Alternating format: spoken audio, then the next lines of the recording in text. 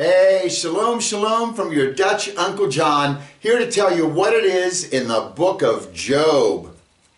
You know, Job has kind of a unique characteristic of a complete work devoted to this one question: why do good people suffer? This is a most difficult question, and it's a stumbling block for a lot of people having faith in God. So we want to delve into this difficult question, and Job kind of helps answer it. So suffering, we can look at it as there is suffering for sure, and there is God. So we have to ask, God, is he all-powerful or not all-powerful? That's the two options. And is God good or is God not good? Well, let's look at all four possibilities. Let's start down here. He's not all-powerful and he's not good, which means God can't stop suffering and he doesn't want to stop it. He's not good. So that is one option. I don't like that option so much. Okay, how about this one's even worse. He's all-powerful, he can do anything, but he's not good. In that case, God could stop suffering if he wanted to, but he doesn't because he's not good. That would be a horrible God. Let's get rid of that one. Oh, and if you look at Deuteronomy 32:4, it says, "He is the rock, his work is perfect, for all his ways are justice, a God of truth, and without injustice. Righteous and upright is he." So God is good. So we can eliminate those bottom two. Whew. Okay. So if God is good, let's look at the possibilities. One, he's not all-powerful. So he's good. He wants to stop suffering, but he's not all-powerful when he can't. Well, we know that can't be true because of Genesis 18:14. It says, God says, "Is anything too difficult for Yahweh? At the appointed time I will return to you at this same time next year, and Sarah will have a son." In Jeremiah 32:27, "Behold, I am Yahweh, the God of all flesh. Is there anything too hard for me?" Isaiah 14:27, "For the Lord of armies has planned, and who can frustrate it? And as for his stretched out hand, who can turn it back?" And the New Testament even confirms it in Luke 1:37, "For with God nothing is impossible." So we know God is all-powerful, omnipotent, so that second option is not possible. So it leaves us with that God is good, he wants to stop suffering, and he's all-powerful, and he can stop suffering, but the question is, why doesn't he? And this question, you have an answer to it. We all have answers to this. This is called a theodicy. Your theodicy is your reasoning, logical reasoning as to why there is suffering on the planet. However you want to explain it is your theodicy. Got it? Okay. Because we now know God is good and he is all-powerful or almighty. Almighty, Shaddai, one of his titles, Shaddai. Okay, so let's look at Ezekiel 14:12 through 14. Then the word of the Lord came to me saying, "Son of man, if a country sins against me by being unfaithful, and I stretch out my hand against it and destroy its bread supply and send famine against it and eliminate from it both human and animal life, even though these three men, Noah, Daniel, and Job, were in its midst, by their own righteousness they could only save themselves, declares the Lord God."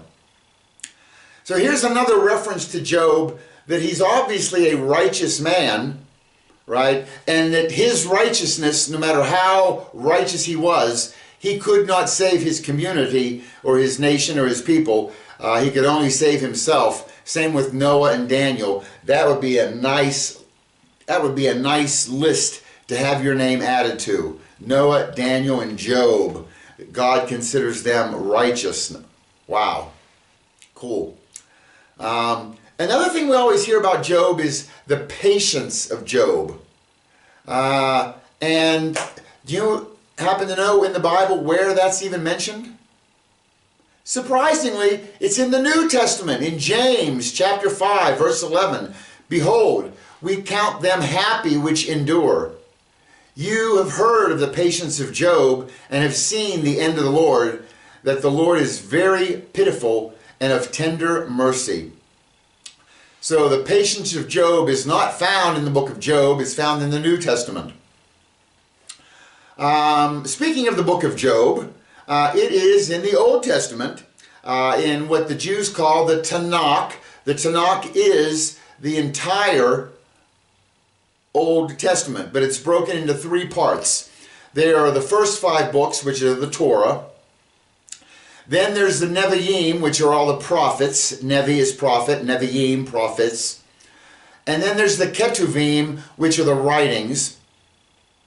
And 3 of these books in the writings, Psalms, Proverbs, and Job, are in a little class of their own called the Books of Truth, Sefri Emet. Now, why are they called this? Well, if you look at their names, Job, Proverbs, and Psalms in Hebrew become Iyub, Mishli is Proverbs, and Tehillim is Psalms. Job begins with an Aleph, Mishli begins with Mem, Tehillim begins with Tav, and Aleph, Mem, Tav is the word truth. So these 3 have their own little category, the books of truth.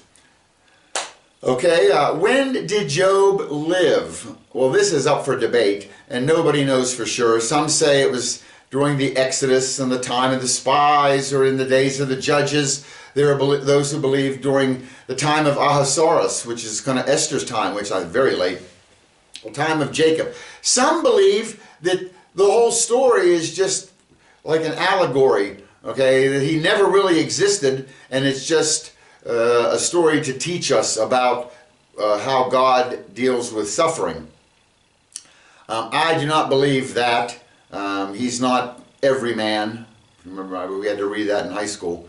He's not every man. There's a good chance he's not Jewish. That's pretty understandable. Because he's probably before or during the call of Abraham. That's when I kind of think he is, around Abraham's time or Isaac. And the suffering that he did is it's just beyond understanding of man, that someone could be plagued with this much stuff. Okay? It might be that Job considered himself righteous. Maybe that's it. And that all this bad stuff is put on him just to knock him down a peg and keep his ego in check. Might be. But again, I don't believe it's metaphorical or allegorical or any of that. I think there was a human Job, is my belief. We see by reading the book of Job that he has no knowledge, or at least he doesn't show any in the writing, or is not shown in the writing, whoever wrote it. He has no knowledge of Moses or the Exodus or the covenant at Sinai. None of that is ever referenced. But Job does know Yud-Heh-Vav-Heh, Yahweh, God of Abraham, Isaac, and Jacob. I think just by Job's age, which we will show how we got this, he was 210 when he died. Notice he's not before Noah, right? He's definitely after Noah, the flood. And back then they were all living to 800 and 900 years. Job doesn't fit into that age range. And then after Moses, the years dropped considerably. So he's not after Moses. He's more likely to be in this, again, as I said, Abraham, Isaac period where they lived to be 180, 175, things like that. The book of Job, it begins with a prologue of 2 chapters. Then Job gives a speech. Then he has 3 friends show up, and they all speak to him 3 times, and he answers them 3 times. On the last round, one of his friends does not speak. Then a complete stranger, 4th guy, shows up, Elihu, and he speaks for 6 chapters. And then God himself speaks in 4 chapters. And then we have an epilogue.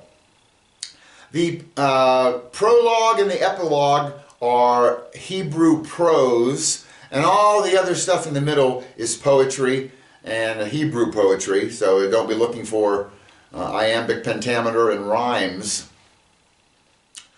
So let's get started in Job chapter 1, verse 1. There was a man in the land of Uz whose name was Job, and that man was blameless and upright, and one who feared God and shunned evil. And 7 sons and 3 daughters were born to him. Also, his possessions were 7,000 sheep, 3,000 camels, 500 yoke of oxen, 500 female donkeys, and a very large household, so that this man was the greatest of all the people of the East. Okay, he's from the land of Uz. Now, we see this, first of all, back in Genesis 10, whenever it gives the genealogy of Noah. He had 3 sons, right? Shem, Ham, and Japheth. Here we have all their kids listed. And you'll notice that Shem had a son named Aram, and Aram had a son named Uz. So, he's from the land of Uz, where wherever Noah's grandson went, Uz, that's that area, okay? And we will see that's going to be down in like Saudi Arabia, past the Dead Sea, between the Dead Sea and south of there, okay? That would be Uz, the land of Edom, getting down in that area, okay? And the name Uz is spelled Ayin Tsadi. And Ayin can take on the sound, and the Tsadi is not a Z, it's a Tsa, like in Sar. So the actual name of this place is Utz, okay, in the Hebrew. And this word, we see this, if you're from America, one of the big brands we have is Utz pretzels. But that would be the same spelling, Utz. All right. Oh, you better. Okay. Today we've got Lubimi cherry. This is my second favorite. Delish. Okay. That word Utz, by the way, it comes from etzah, which means counsel or advice. Okay, that's from the root there, you can see etzah. And we see that in Isaiah 9:6. Remember this verse? You see it on the Christmas card. For unto us a child is born, unto us a son is given, and the government will be upon his shoulders. And his name will be called Wonderful, comma, Counselor, Mighty God, Everlasting Father, Prince of Peace. Let me read that last part there. Vayikra, and he will be called Shemu, his name, Pele, Wonderful, Yoetz, Counselor. You can see the Ayin Sadi in there. And then El Gibor, God, Mighty God, Abiad, everlasting Father, and Shar Shalom, the Prince of Peace. So you see that word counselor in there. By the way, he's not a wonderful counselor. Well, he is a wonderful counselor, but those are two different things. His name will be called Wonderful and Counselor, and these other ones. Lamentations gives us an idea here in 4:21, says where Uz is. So rejoice and be glad, O daughter of Edom, you who dwell in the land of Uz. Yet the cup will pass to you as well. You will get drunk and expose yourself. So it's letting us know that Uz, or Uz, is down in the Edom area, okay? Because Edom dwells there. So back to the prologue. There was a man in the land of Uz whose name was Job. In Hebrew, it's not Job. There's no J. It's Eov, okay? Which is very similar in Arabic, Ayub. I have a good friend in Bangladesh, Ayub. But that's the Arabic version. Here it is in the Greek, and Eub. And notice in English, which God doesn't hide stuff in the English, but this is a cool little thing. The name Job is J-O-B. J is a tall letter, O is a small letter, B is a tall letter. And that kind of parallels Job's life. He's riding high, he sinks down to the lowest, and then he comes back up at the end. Ooh, I hate to give away the end, but he's coming back in the end. Very nice. Now, some people think that this Job guy is the son of Issachar, which would be the grandson of Jacob, great-great-grandson of Abraham. And here's why they think that. In Genesis 46:13, it says, and the sons of Issachar were Tola and Puvah and Job and Shimron. Well, there you see, there's a Job, and so that must be him, right? Well, it could be a common name. And if you look in Chronicles, well, before we look in Chronicles, notice, this is a big thing. The Job that we're talking about is from Uz, right? Issachar's son, Job, was not from Uz. He was from Canaan, and he went to Egypt when all the brothers went to Egypt to see Joseph, and they lived in Egypt, and then they multiplied in Egypt, and then they were enslaved in Egypt, and then they all left during the Passover there, when the Exodus, right?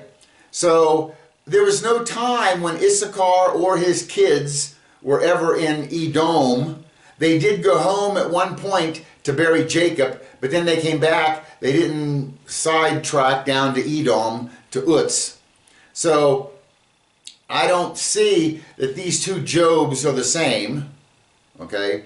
Also, in 1 Chronicles 7, where they're also giving the genealogies, in 7:1 it says, and the sons of Issachar were Tola and Puah, Yashub, and Shimron, 4 in all. Let's compare Genesis 46:13 with 1 Chronicles 7:1. I have and then I have sons, and then Issachar, Tola, and Puah. We're going to skip the next one for a second and go to the end. And Shimron. They all match up. So these are the same kids. This is the same Issachar. And then you have 4 in all tacked on there at the end. So let's look at the ones that we didn't talk about. In Genesis, it says, and Job. And in Chronicles, it says, no and, it just says Yashub. Okay, well, those names are different. Okay, so what is his name? Was his name Yeshub? I know nowhere in the book of Job is Job ever referred to as Yeshub. I think Issachar's son Job is Yeshub. It's the same kid. It might be a nickname or something, but he's not our Job. Okay? Our Job is not the son of Issachar, in spite of what many say. Okay. Continue on. A man in the land of Uz, his name was Job, and that man was blameless and upright, and one who feared God and shunned evil. Notice it says Job was blameless, not sinless. Nobody is sinless except Yeshua HaMashiach, Jesus the Christ. He's the only one sinless.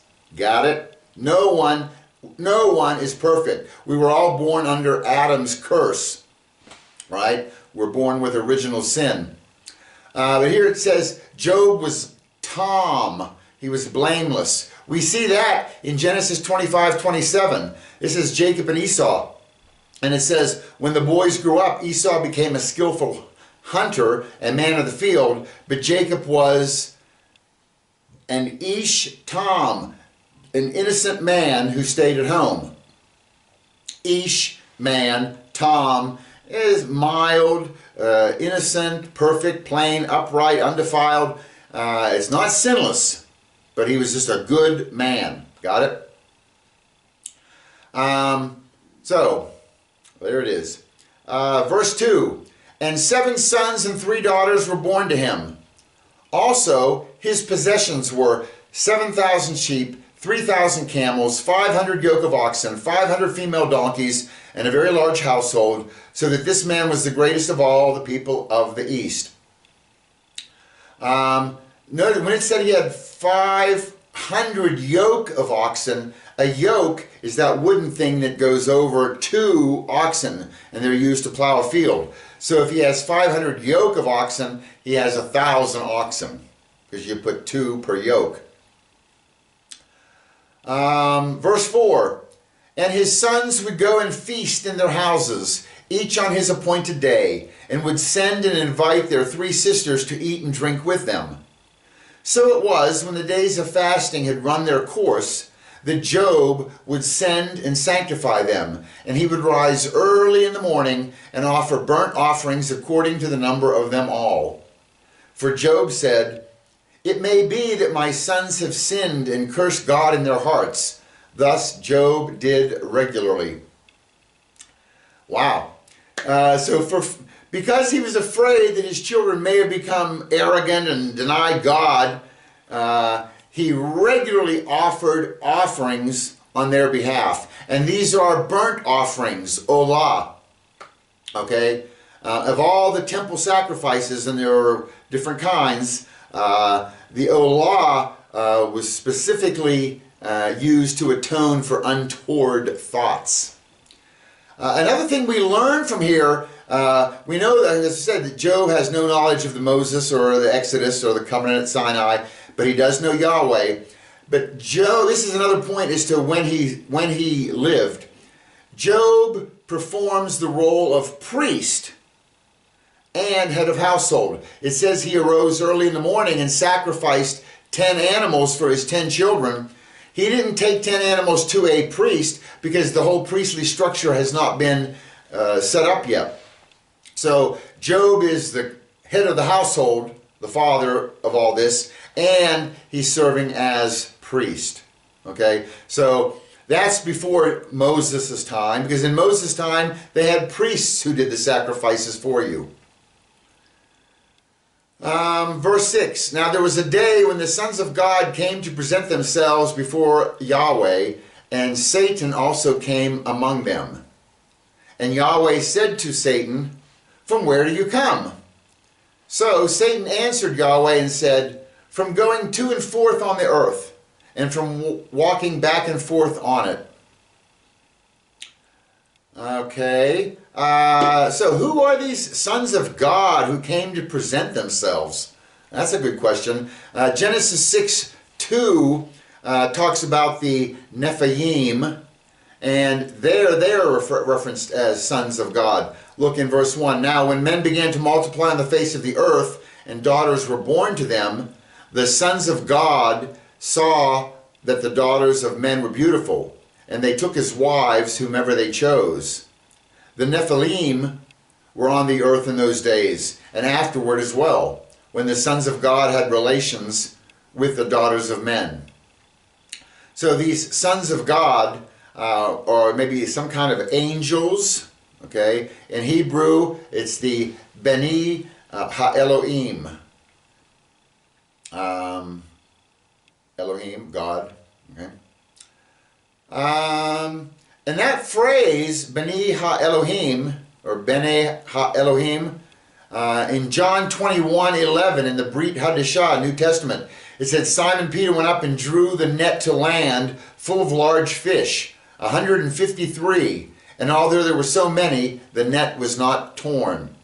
Remember at the end, Peter went fishing and they couldn't catch anything, and he threw the net over and there was 153 fish. How they knew that number, somebody specifically counted them. But that phrase, B'nai Ha-Elohim, if you put in the gematria value, adds up to 153.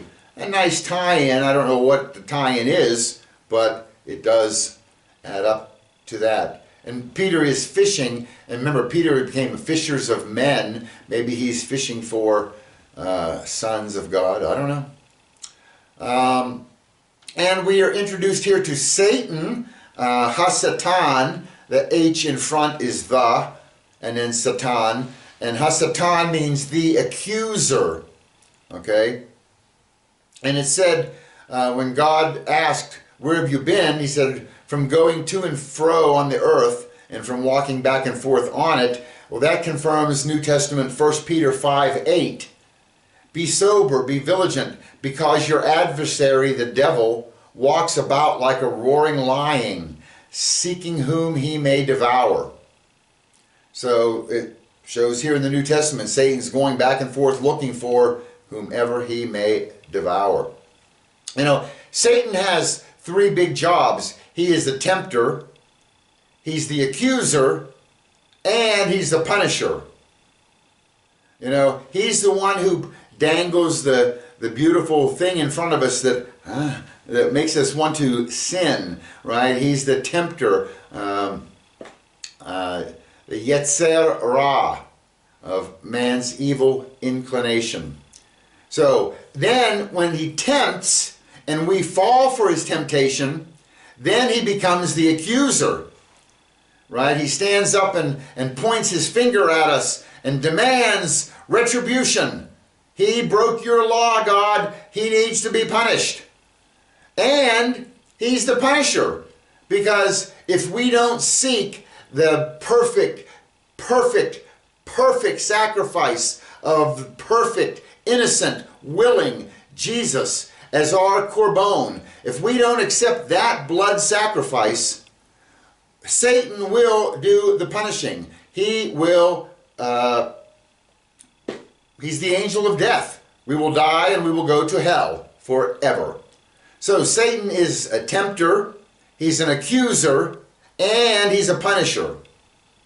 But you can avoid the punishment if you confess with your mouth that Yeshua is Lord and believe in your heart that God raised him from the dead. You will be saved. Amen. Okay, back to Job 1:8. Then Yahweh said to Satan, have you considered my servant Job, that there is none like him on the earth, a blameless and upright man, one who fears God and shuns evil? You know what I see here? God started this fight. He's the one who pointed out Job to Satan. Hey Job, have you looked at my guy here, Job, my servant Job? You know, it's like there's this chess game going on, and God moves first, and I move Job 2 places forward, you know, and then, you know, So a lot of times we think we can blame Satan for things that happen to us, but you also have to realize that God sometimes permits this stuff to happen. Okay? Whew. And you know what? Why did God draw attention to Job, to Satan? A lot of the biblical scholars, the rabbis and the learned Jewish sages, say that, or they explain it as that it's kind of like if you're a shepherd and you have a flock of sheep and the wolf is coming, and then you will give one sheep to the wolf as kind of a scapegoat so that you can get all the other sheep out to safety. So God doesn't need to do that with Job. I don't hold on to this belief. God is all powerful. He doesn't need to send one of us as a scapegoat. Doesn't make sense. And you know what? It's kind of scary. We're supposed to be Christ-like, each of us, right? And if we are 100% Christ-like, which we're told to be and what we're supposed to be, we can't be, but that's our goal, our striving toward this. I'm always worried that God might say, "Hey, Satan, have you considered my servant Dutch Uncle John? Please, God, don't!" May your will be done. Whatever happens, happens, and I'm happy with what you decide. But my goodness, it's maybe nice to have a few sins in your closet just so God won't ever say that to Satan. Just kidding. Okay, so in our chess match, maybe I'm in there and maybe you are in there as one of the pieces. In this story that we're going to read here, it's unbelievable. So it's going to either be just preposterous of what happens, or it's true. And I'm going with the second one. It's true. Okay, Job 1:9. So Satan answered Yahweh and said, "Does Job fear God for nothing? Have you not made a hedge around him, around his household, and around all that he has on every side? You have blessed the works of his hands, and his possessions have increased in the land. But now stretch out your hand and touch all that he has, and he will surely curse you to your face." Notice that Satan asks God to do the dirty work. Satan says, "But now stretch out your hand and touch all that he has." He wants God to do the dirty work, and God takes the blame. God doesn't fall for this trick. Verse 12, and Yahweh said to Satan, "Behold, all that he has is in your power. Only do not lay a hand on his person." So Satan went out from the presence of Yahweh. So here we do see the accusation. Okay, does Job fear God for nothing? And as we showed, Satan wants us to believe that bad things come from God. But as we see, God dodged that bullet. And does Job fear God for nothing? Does anybody fear God for nothing? Or are we all just trying to save our own skins? I think one of the best examples is in 2:16 of Daniel. Shadrach, Meshach, and Abednego replied to the king, "Nebuchadnezzar, we are not in need of an answer to give you concerning this matter. If it be so, our God, whom we serve, is able to rescue us from the furnace of blazing fire. And he will rescue us from your hand, O king. But even if he does not, let it be known to you, O king, that we are not going to serve your gods, nor worship your golden statue that you have set up." There. That is beautiful. All right. Also notice in this that God doesn't tell Satan what he can do to Job. he does tell Satan what he can't do to Job, right? Just don't lay a finger on his body, on his self, all right? All right, Job 1:13. Now there was a day when his sons and daughters were eating and drinking wine in their oldest brother's house. I don't know why it points out oldest brother's house. I just don't know, but it does. Got to be something there. Verse 14, and a messenger came to Job and said, the oxen were plowing and the donkeys feeding beside them, when the Sabaeans raided them and took them away. Indeed, they have killed the servants with the edge of the sword, and I alone have escaped to tell you. And while he was still speaking, yet another also came and said, the fire of God fell from heaven and burned up the sheep and the servants, and consumed them, and I alone have escaped to tell you.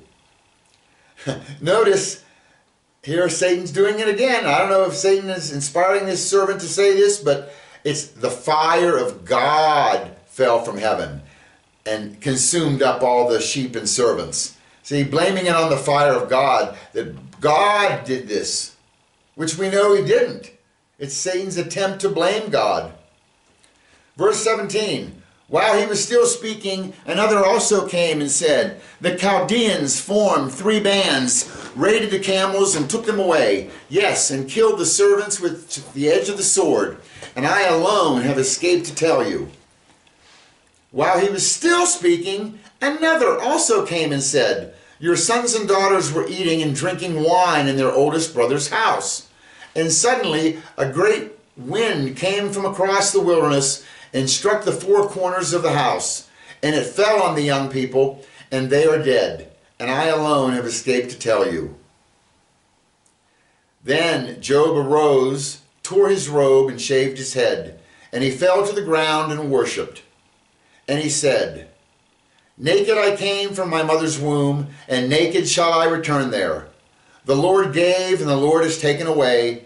Blessed be the name of the Lord. That's not true. And I want to point out, as we go through the whole book of Job, just because it's in the Bible doesn't mean it's true.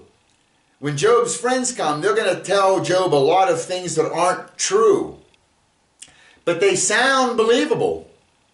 And here, this sounds beautiful. How often we go someplace, the Lord gives and the Lord takes away. No, but here the Lord did not take away. Satan took away. Job doesn't know that. But the Lord does not take away. John 10:10 in the New Testament. The thief comes only to steal and kill and destroy. I came so that you would have life and have it abundantly. You see the difference? Poor Job, he's unaware of what's really causing all this. All right, Job chapter 2. This is also in prose, not the poetry part. Verse 1. Again, there was a day when the sons of God came to present themselves before the Lord, and Satan came also among them to present himself before the Lord. And Yahweh said to Satan, from where do you come? Satan answered the Lord and said, from going to and fro on the earth, and from walking back and forth on it. Then Yahweh said to Satan, have you considered my servant Job, that there is none like him on the earth, a blameless and upright man, one who fears God and shuns evil? And still he holds fast to his integrity, although you incited me against him to destroy him without cause.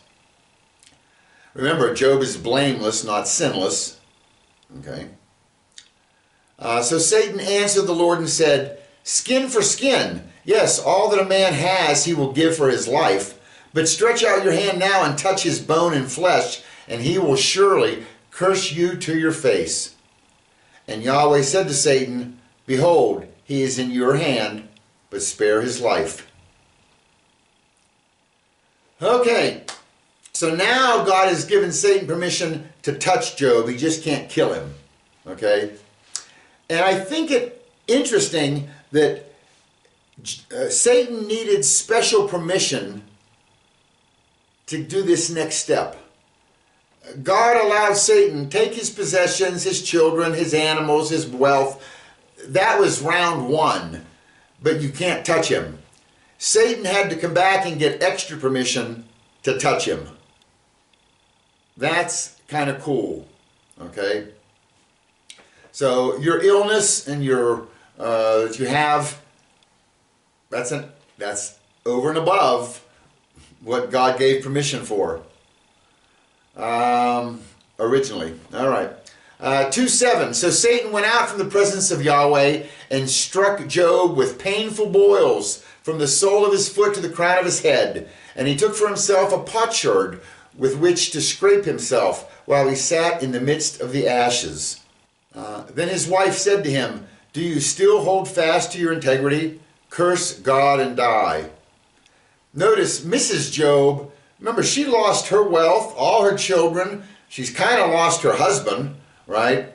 And curse God and die. Come on, Job. She's going through a lot also, you know. She's got a lot of pressure on her here. Verse 10, but he said to her, "You speak as one of the foolish women speaks.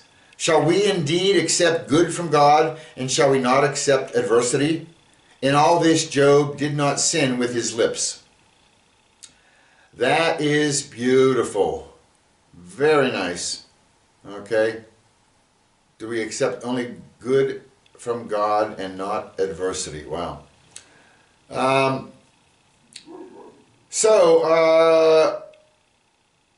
God and Job did not sin with his lips. He may have sinned with his heart, we don't know that, but not with his lips. Okay? 2:11 of Job. Now, when Job's 3 friends heard of all this adversity that had come upon him, each one came from his own place. Eliphaz the Temanite, Bildad the Shuhite, and Zophar the Naamathite. For they had made an appointment together to come and mourn with him and to comfort him. And when they raised their eyes from afar, they did not recognize him. They lifted their voices and wept, and each one tore his robe and sprinkled dust on his head toward heaven. So they sat down with him on the ground 7 days and 7 nights, and no one spoke a word to him, for they saw that his grief was very great. You know, it's kind of cool. These guys came from afar. I don't know how they communicated that, hey, our friend Job's in trouble, let's all meet. But they did. And notice they sat with him 7 days and 7 nights, and they didn't speak a word. You ever go to a funeral and, you know, it's, what do you say? My deepest condolences. Oh, I'm so sorry. The rabbis learn important laws of conduct from Job's friends. When you come to comfort someone who's mourning, you don't need to say anything. Just you being there is the nice thing. Let them speak first. Very, very nice rule to learn. By the way, this you come and mourn for 7 days. In Hebrew, that's a thing that they do. It's called sitting shivas, where you sit and mourn for 7 days someone who has passed. Okay. And you know, I would think they say that the death of a child is the worst thing that can ever happen. But that wasn't the worst thing that happened, or it wasn't in the right order. It was, he lost his children first, and then he got an illness. You know, most parents would, I'd rather have an illness than my children, something happening to them. These boils were so bad. You know, one time when I was a kid, I had chicken pox, and I went out and picked blackberries and got poison ivy on top of it. I'm telling you, you know, I understand taking a potsherd and just scraping, you know, or running a hot shower, and when you can't stand the heat anymore, it feels so good, and then you put it hotter. I get it. Okay, So, Job, this is pretty bad stuff. He lost everything. Now he's covered in boils, sitting in ashes, wearing sackcloth. And how do you explain this how do you explain this without knowing this dialogue that went on between God and Satan? You know, is it God's way of prompting Job to repent on something? You know, that's what normally you would think. Or is it a warning of, hey, be careful, it could get worse. I don't know how it could get worse with Job here, you know. Or maybe it's a punishment for something he's done. That's what the three friends are going to spend chapters telling him. You must have sinned somewhere, Job. You must have sinned somewhere, Job. Job, I didn't sin. Okay. So, but Job accepts the misfortune without rebelling against God. He does not curse God to his face. In fact, he says, should we accept only good from God and not accept adversity or evil? Okay, let's move on. Oh, by the way, we know that, yeah, I'm going to throw this in. It's in Ecclesiastes 7, because we talked about when you go to a funeral, what do you say? Oh, I'm so sorry. Oh, my condolences. Oh, you know what? I don't have it in front of me, but Ecclesiastes 7:1 says that it's the day of your death is better than the day you were born. Wow! So we should be going to a funeral and saying, congratulations, he made it. Oh, you know, and by the way, that's Ecclesiastes 7:1 verse applies to someone who has that perfect blood sacrifice covering their sins. Because when they die, they've gone up to heaven, right? That's, congratulations, he made it. He's moved on, you know. We don't look at it. We all celebrate births and we mourn funerals. It should be the other way around. Oh my goodness, that poor baby's born into this crazy, nutty, sinful world. What a terrible shame. We kind of got it backwards. Anyway, okay. And you know, it's not surprising that these bad things happen to good and good things happen to bad people. In Matthew 5:45, it says that you may be sons of your Father in heaven, for he makes his sun rise on the evil and on the good, and sends rain on the just and on the unjust. So, good things happen to bad people, bad things happen to good people. We all get rain, we all get sun. Okay? Okay, so now we finished chapters 1 and 2. Chapter 3 is going to make an abrupt change. Kind of like the whole tone of the book changes. Job's going to begin these poetic speeches lamenting the day of his birth. And we're going to cover that in the next part of Job. We're going to end it here.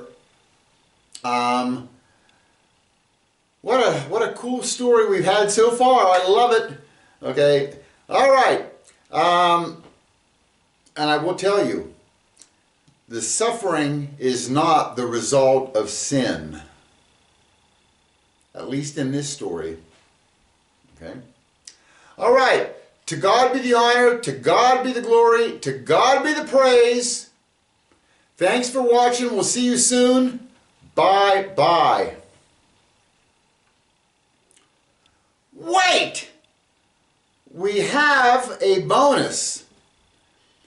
Okay, years ago, and it's probably 25 years ago, I told you this before, I thought I would rewrite the Bible in poetry.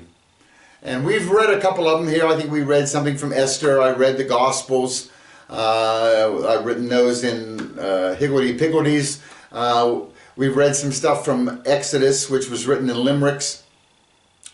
The book of Job I wrote in Shakespearean sonnets. And to just give you a brush up from English literature class that you had in school. Reminder here, a Shakespearean sonnet has 14 lines of iambic pentameter. Say what?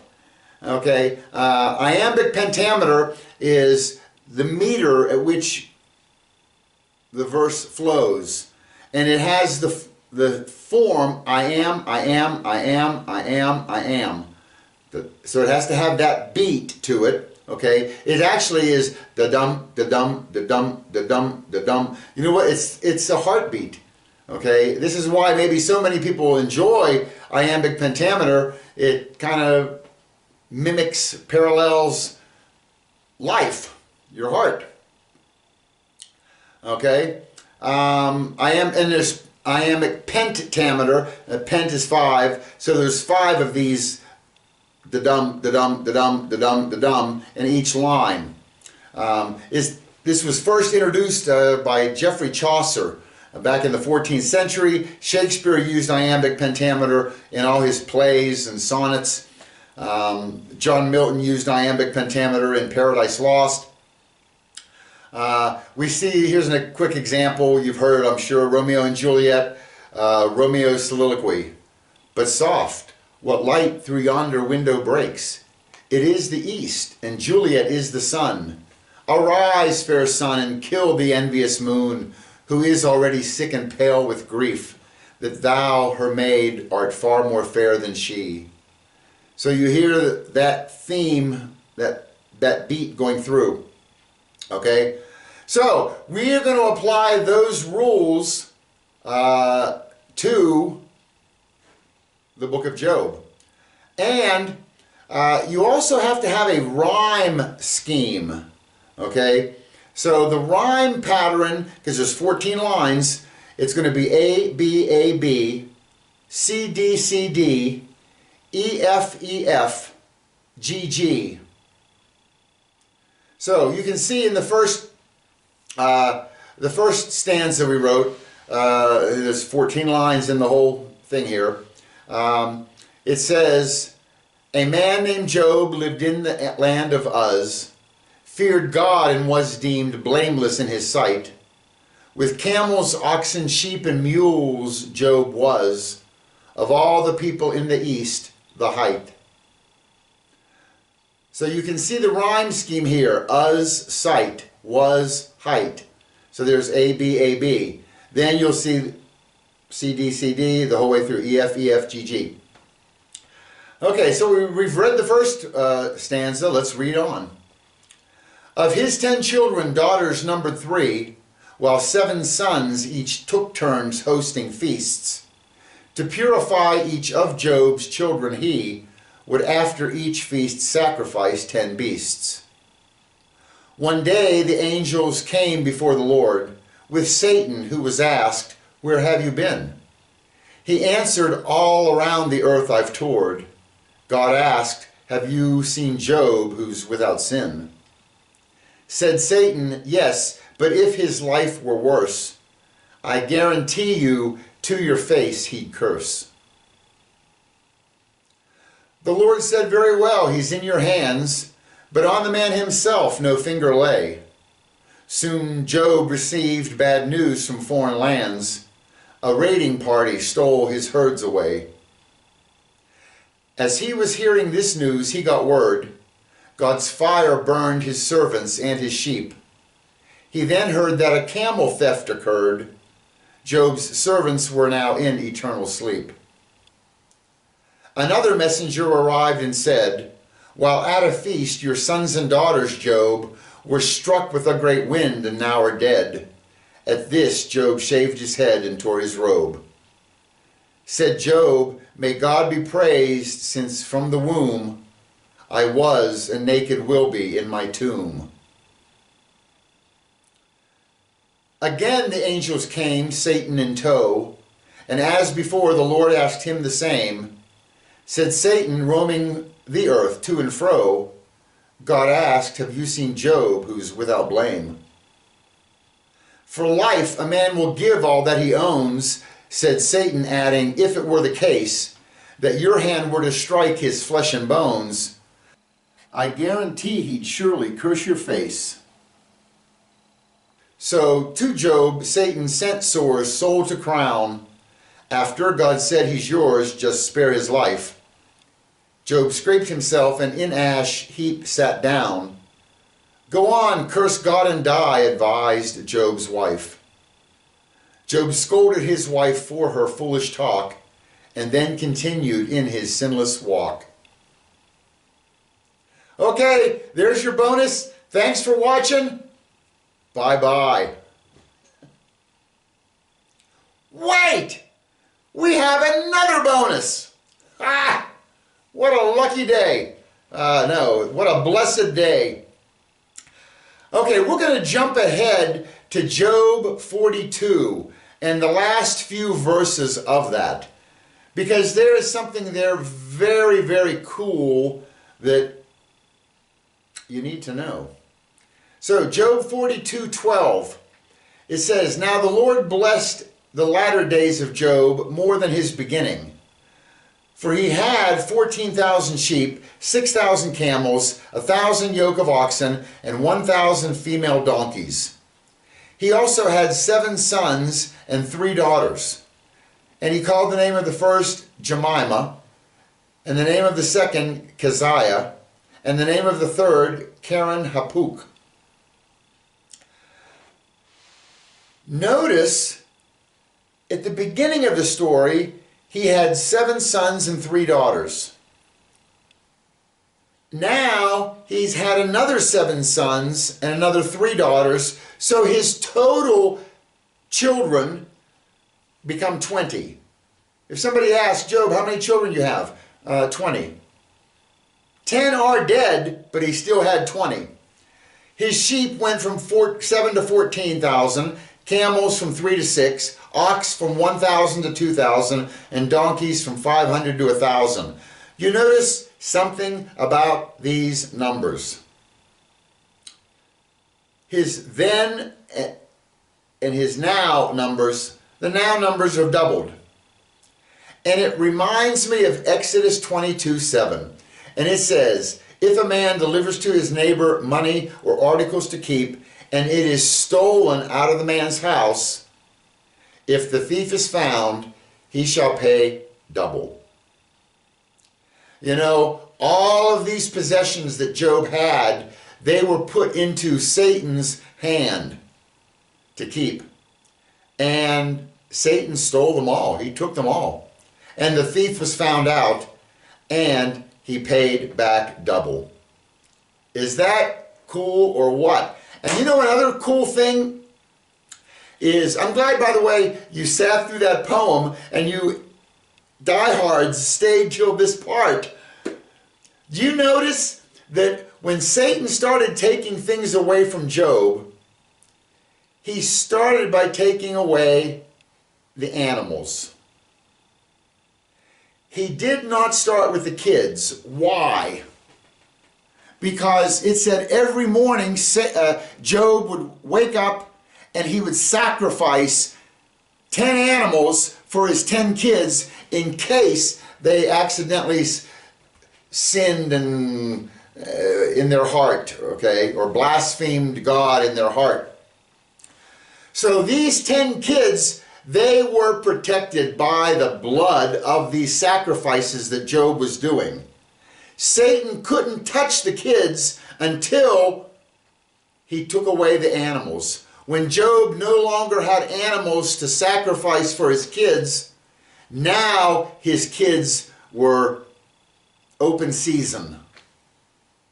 That's something we miss in the reading, but that's a huge parallel picture, right? That the blood protects us. Very nice. Let's go on in Job 42:15. It said, in all the land were found no women so beautiful as the daughters of Job, and their father gave them an inheritance among their brothers. After this, Job lived 140 years and saw his children and grandchildren for 4 generations. So Job died old and full of days. You know, I told you at the beginning that Job was 210 And we put him in that same category there with Abraham and Isaac in the same age range. How do we know he was 210? Nowhere in the text does it say that. But we know he was given double of everything, right? He was given 10 more kids. He was given double of all his animals. And it says, so after all of this boils and punishment, or not punishment, these trials that Job went through, it says in 16 verse, after this Job lived 140 years. So if he lived 140 years and he got double of everything, maybe he got double years.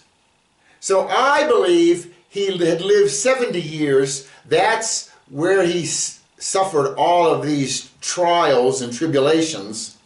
And then at the end, when the thief was found out, he was given double children, double animals, and double years. He was given 140 more years. That tells me he had 70 to begin with, and now he's given double more, 140, which comes to 210. That's how we got that number. So the thief was found out. He had to pay back double. How cool is that? Thanks for watching. There's your second bonus. Better than the first. God bless. Bye-bye.